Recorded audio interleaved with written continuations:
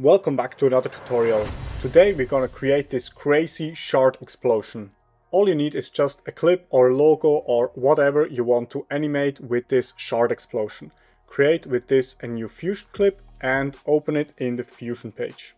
First, we're gonna animate this in the 3D space. So we need to disconnect our media in from the media out, and with the media in selected, go up here and click on the image plane 3D. So that DaVinci knows we want this media in the 3D space, then connect it to a merge 3D and to a render 3D so we can render it out and connect it back to the media out. First it will look exactly the same. Go here to your merge 3D, grab it and drag it into your left viewer, and here you see we got our image in the 3D space, and we need that to make this shard explosion realistic, so this shard flies against us. So then you need to decide how many shards you want to create. In this example we do like 10 shards. So take your media in one and then click anywhere around here so you have nothing selected, and then press Ctrl or Command V 10 times.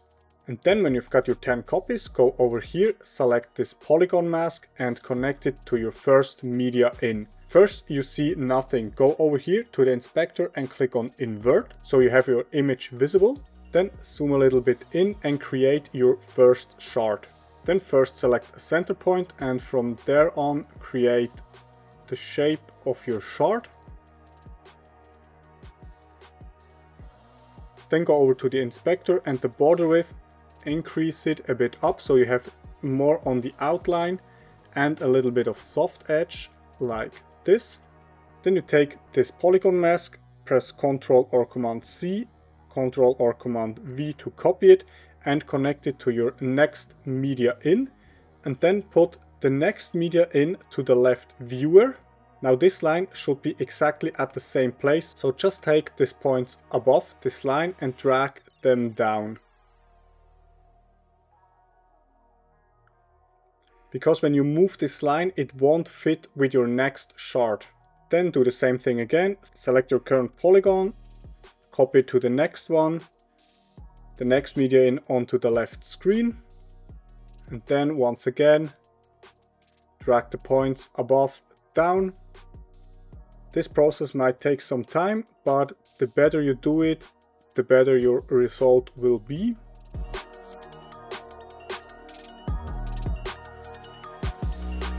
And then when you get close to the last one, make sure your last polygon is selected so you have this green line. And then go to the first media in you cut out and put it to the left viewer so you know exactly how big this shard needs to be.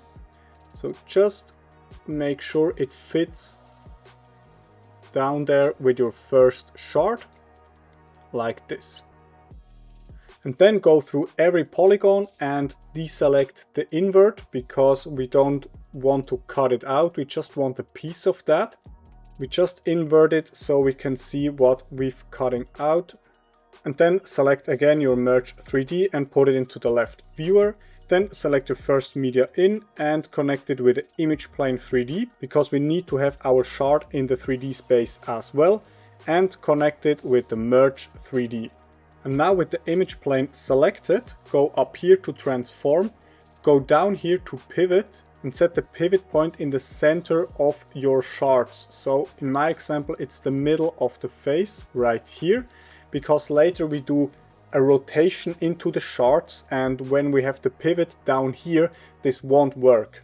So set this up there, and now you see when I drag this blue line over here we can position the shard wherever we want it to have. But we reset it for now because I want the animation to start at frame 40. So I set there a keyframe on translation X, Y and Z and on the rotation at position Z. Because with Z we can rotate this shard and this will look very cool at the end. And then when you've set all the keyframes, take the image plane, copy it to every shard you have. And do this after you've set the keyframes and the pivot, so you don't need to do it with every single shard. And then take everyone and connect it to the merge 3D. Don't worry, you can connect a lot of them into the merge 3D. I don't know if they are limited or not, like this. So you have every shard connected with your merge 3D. Then at frame 40 we want it to start, so we go all the way at the end, and here on this frame we can position these shards where we want it to have. And this is totally up to you. I place this around here and give them a little bit of rotation like this. Then I take the next one, position it maybe a bit closer down here.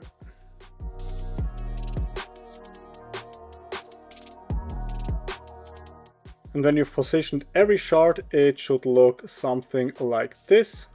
It exploded to all these shards. And now to give it a little extra spice, we want to have our shards in the focus. So we go back to frame 40, go down here, select the media in 1, so our first image, our full image, hit Shift and Spacebar, type in Gaussian blur, and you've already see our image is now defocused. So here on frame 40 we want to have it fully focused, set the keyframe, and all the way at the end set it around to 0.5 or how strong you want the effect to have. And now we have our animation in just one straight line, but we want this like explosion effect. So it explodes and the shots go away very fast and then slow down. So go up here and open up your splines.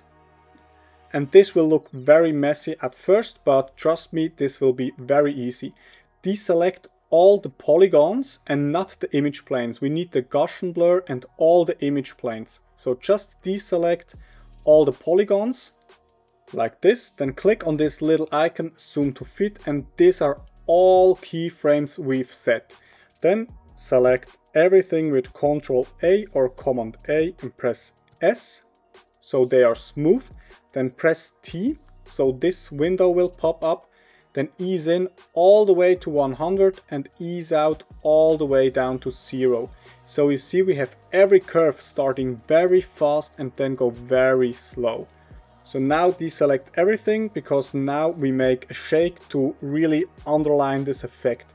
Select your render 3D, hit Shift and Spacebar, type in camera shake, then go to frame 40 where your animation starts, go one frame back to frame 39. Set a keyframe on the overall strength. Here, set it down to 0 because the shake should start here at frame 40. So go around like 0.35 should be okay. And then 10 frames later, the shake ends. So we go down to 0 here again. Very important, we see we have this border around our image. So go here to edges and make duplicate. This will erase these borders around here. Then go to settings, motion blur. We all love motion blur, so put it up to around 8 and this to around 300. Then down here on the splines, once again, zoom to fit, Command A and S, and this curve is fine like this. You can leave it like that. And then your animation should look like this. Then simply add some sound effects. I add a riser, a boom and 2 metal hits. All the sound effects I use are from Ghost Hack, from Ocular Sounds or Epidemic Sounds. I'm not sponsored by them, but check it out. I think I have very, very good sound effects. With that said, have fun creating and see you in the next one.